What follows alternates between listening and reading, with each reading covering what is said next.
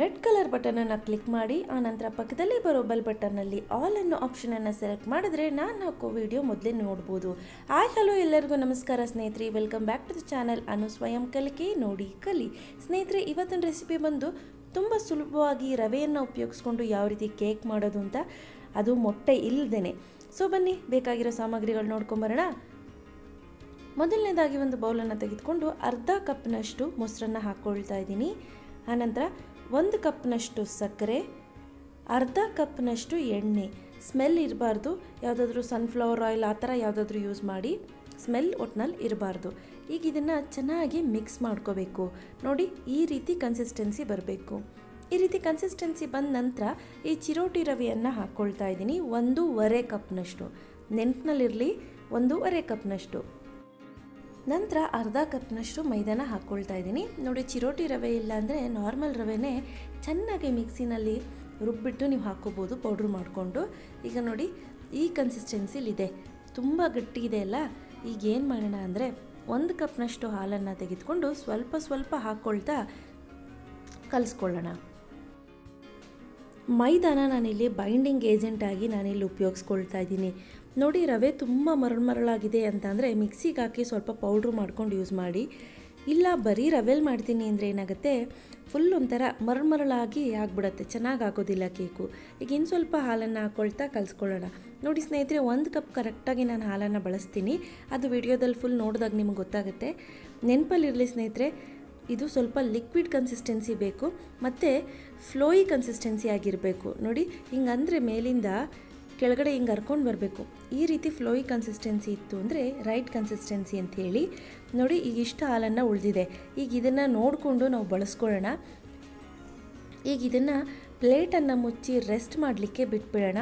Minimum ಅಂದರೂ 10ರಿಂದ 15 ನಿಮಿಷಗಳ ಕಾಲ ಇದು ರೆಸ್ಟ್ ಮಾಡಬೇಕು. ನಂತರ ನಾನಿಲ್ಲಿ ಕ್ಯಾಟಲನ್ನು ತೆಗೆದುಕೊಂಡಿದ್ದೀನಿ, ಟೀ ಕಾಫಿ ಮಾಡೋವಂಥ ಕ್ಯಾಟಲ್ಲು.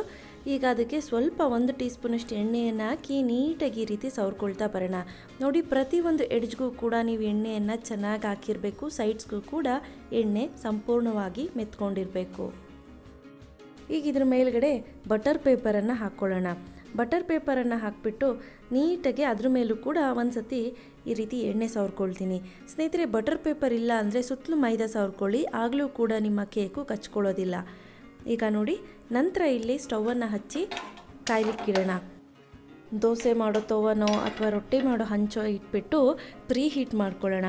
ಮಿನಿಮಮ್ ಅಂದರೂ ಒಂದು 8 ನಿಮಿಷಗಳ ಕಾಲ ಇದನ್ನು ಪ್ರೀ ಹೀಟ್ ಮಾಡ್ಕೋಬೇಕಾಗತ್ತೆ. ನಾನು ಐ ಫ್ಲೇಮಲ್ಲಿ ಇಟ್ಟು ಪ್ರೀ ಹೀಟ್ ಮಾಡ್ತಾಯಿದ್ದೀನಿ. ಈಗ ನೋಡಿ, 10 ನಿಮಿಷಗಳ ಕಾಲ ಆಗಿದೆ. ಬ್ಯಾಟರ್ ನೋಡಿ ಫುಲ್ಲು ಗಟ್ಟಿಯಾಗಿದೆ, ಕಾಣಿಸ್ತಿದೆ ಅಲ್ಲ ಎಷ್ಟು ಗಟ್ಟಿಯಾಗಿದೆ ಅಂತ. ತುಂಬಾ ಗಟ್ಟಿಯಾಯಿತು. ಈಗ ಏನು ಮಾಡೋಣ ಅಂತಂದರೆ, ನಾವು ಉಳಿದಿರೋಂಥ ಹಾಲೇನಿದೆ ಅದನ್ನು ಹಾಕ್ಕೊಳ್ತೀನಿ.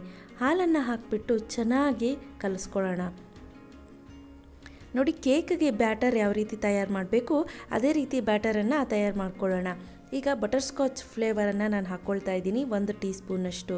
ಈವನ್ ನೀವು ವೆನಿಲಾ ಫ್ಲೇವರ್ ಕೂಡ ಹಾಕೋಬೋದು, ಬಟ್ ಸ್ಟ್ರಾಬೆರಿ ಬಿಟ್ಟು ಎಲ್ಲ ಫ್ಲೇವರು ಹಾಕ್ಕೊಳ್ಳಿ, ಚೆನ್ನಾಗಿರುತ್ತೆ. ಆನಂತರ ಬೇಕಿಂಗ್ ಪೌಡರ್, ಇದು 1 ಟೀ ಸ್ಪೂನಷ್ಟು. ಸಾಕಷ್ಟು ಜನ ಕೇಳ್ತೀರಿ ಬೇಕಿಂಗ್ ಪೌಡರ್ ಇಲ್ಲ ಬೇಕಿಂಗ್ ಸೋಡಾ ಯೂಸ್ ಮಾಡ್ಬೋದು ಅಂತ. ಇಲ್ಲ, ಖಂಡಿತ ಇಲ್ಲ. ಬೇಕಿಂಗ್ ಪೌಡರೇ ಬೇರೆ, ಬೇಕಿಂಗ್ ಸೋಡಾನೇ ಬೇರೆ, ಗೊತ್ತಾಯ್ತಲ್ಲ.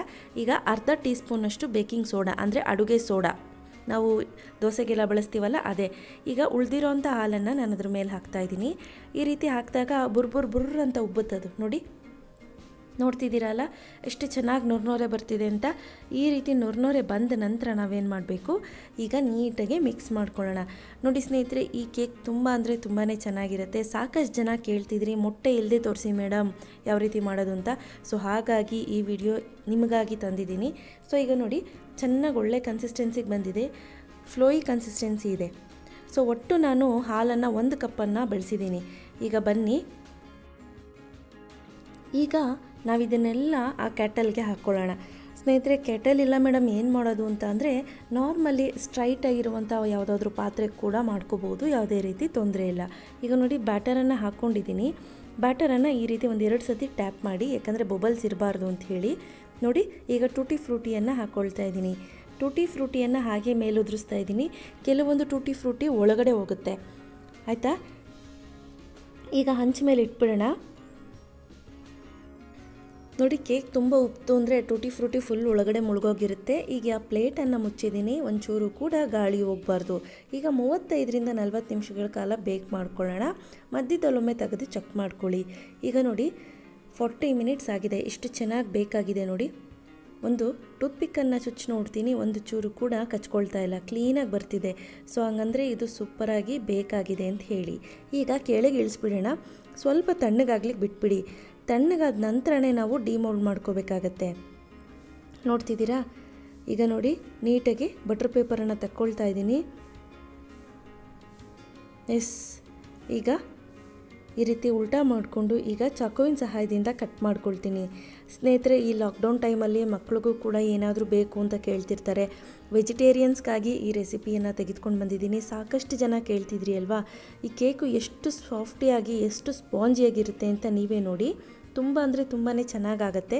ನಾನು ಹೇಳಿದ್ನಲ್ಲ, ಕೆಲವೊಂದು ಟೂಟಿ ಫ್ರೂಟಿ ಮುಳುಗೋಗುತ್ತೆ ಅಂತ, ನೋಡಿ ಒಳಗೆ ಹೊರಟೋಗಿದೆ. ಸೊ ನೋಡಿದ್ರಿ ಅಲ್ವಾ ಯಾವ ರೀತಿ ರವೆಯನ್ನು ಉಪಯೋಗಿಸ್ಕೊಂಡು ಕೇಕ್ ಮಾಡೋದು ಅಂತ. ಇವತ್ತು ನಾನು ಕೊಟ್ಟಂಥ ಮಾಹಿತಿ ನಿಮಗೆಲ್ಲರಿಗೂ ಇಷ್ಟ ಆಗಿದೆ ಅಂತ ಭಾವಿಸ್ತೀನಿ. ಇಷ್ಟ ಆಗಿದ್ದರೆ ಲೈಕ್ ಮಾಡಿ, ಶೇರ್ ಮಾಡಿ, ಕಾಮೆಂಟ್ ಮಾಡೋದು ಮರಿಬೇಡಿ. Thank you. Thanks for watching. Bye.